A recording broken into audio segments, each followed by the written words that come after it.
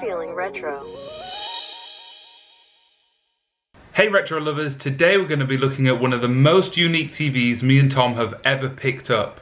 It's the Philips Discoverer Space Helmet TV from the 1980s. And we picked this up from a car boot sale in England, and we only paid £10 for it, and to make it even better, it came with the original remote. And even the remote is something that I've never seen before.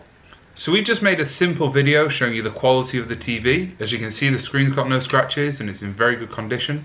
However, if you'd like to see a video of us playing some old games on it, like the Sega Mega Drive, let us know in the comments below, and maybe we can upload one of those on our Friday uploads at 7 PM. So when me and Tom get something new that we've never picked up before, we'll go on Google, have a search and see how much it used to be worth, and find out any cool information we can. And as you can see from this old listing of the Space Helmet with the Sega Mega Drive 2 with games and joystick, the winning bid was €290. Now again, we're lucky because the TV came with the remote and we've only paid £10 for both. So let's have a look at how much it's worth today.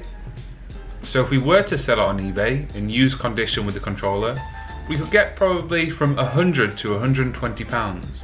But again, if you want to see a video of us playing some vintage games on it, like the Sega Mega Drive or the GameCube or the PlayStation 1, let us know in the comment section and we'll be uploading that for you. So this Philips Discoverer TV is a limited edition 14-inch colour TV, and it was designed in 1983, and it was commissioned to celebrate NASA's first space shuttle launch in 1981. That's almost 30 years ago, and today it's still such a cool TV. I'm so happy that we have this. And as you can see, when this was released, they weren't the same all around the world. The one that we have is from Germany and it's a black and red design. The one in Japan is completely red and it looks like it's on a stand. The one from America is just a round circle helmet. And the one from England is white and wooden. I honestly think me and Tom have got the best designed one, the one from Germany, but let us know in the comment section.